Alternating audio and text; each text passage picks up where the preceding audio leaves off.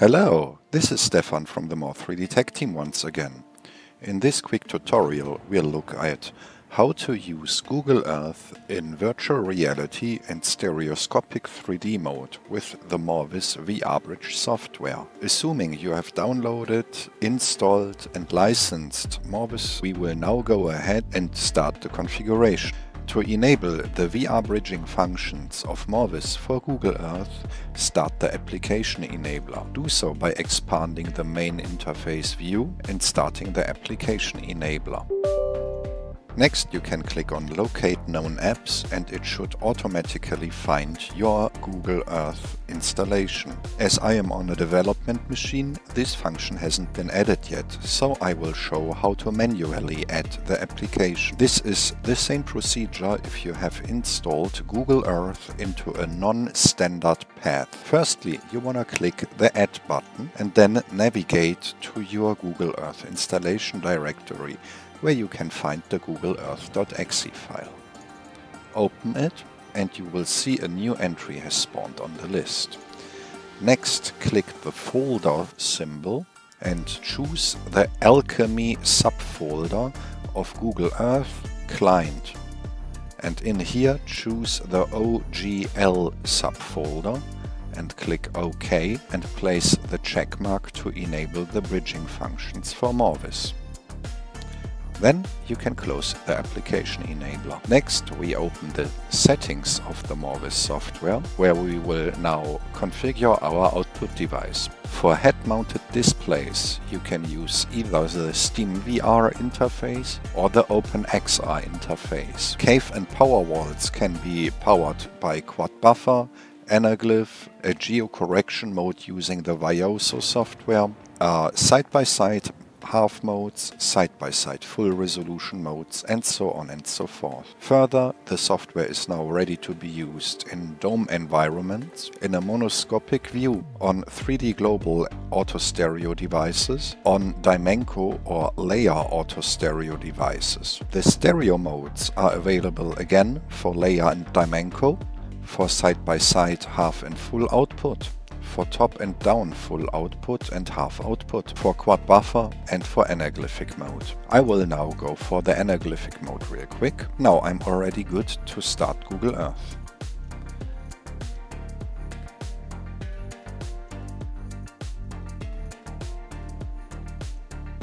And here we are, a direct VR mirror of the Google Earth software in anaglyphic Stereo3D.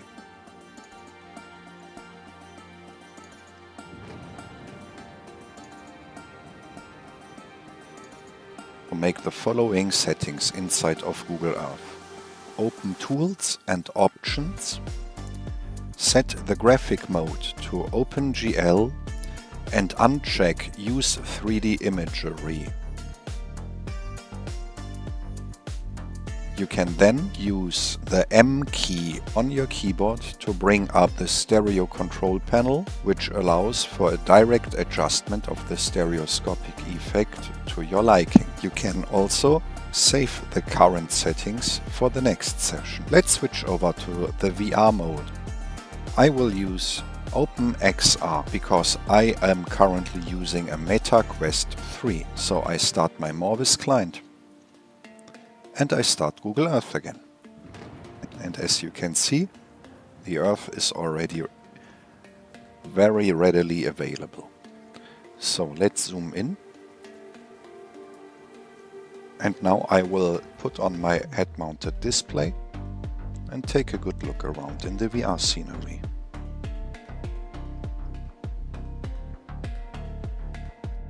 And here I am, ready to explore any place on the planet directly from within the application.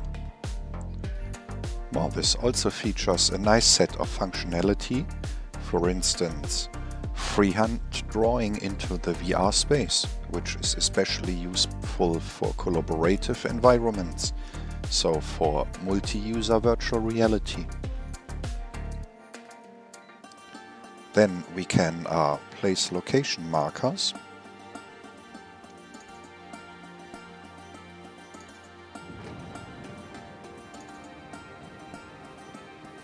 These markers also function as teleportation targets.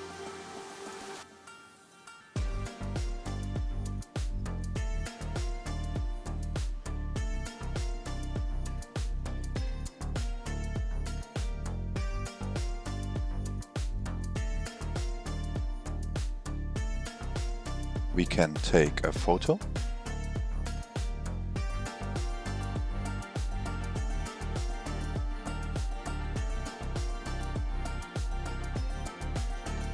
And we can go for a measurement.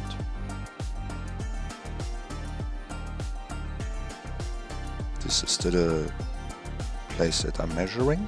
Coming back to our initial starting position, I want to lay out another very big benefit of the moreViz software. And that is that all functions of the original application are maintained also in the VR space. So we can, for instance, do a measurement inside of Google Earth. That will also be present in the VR space. See the result. We can, for instance, place a marker here, which will then be saved globally. And we can, of course, give it a name. Köln marker number 1.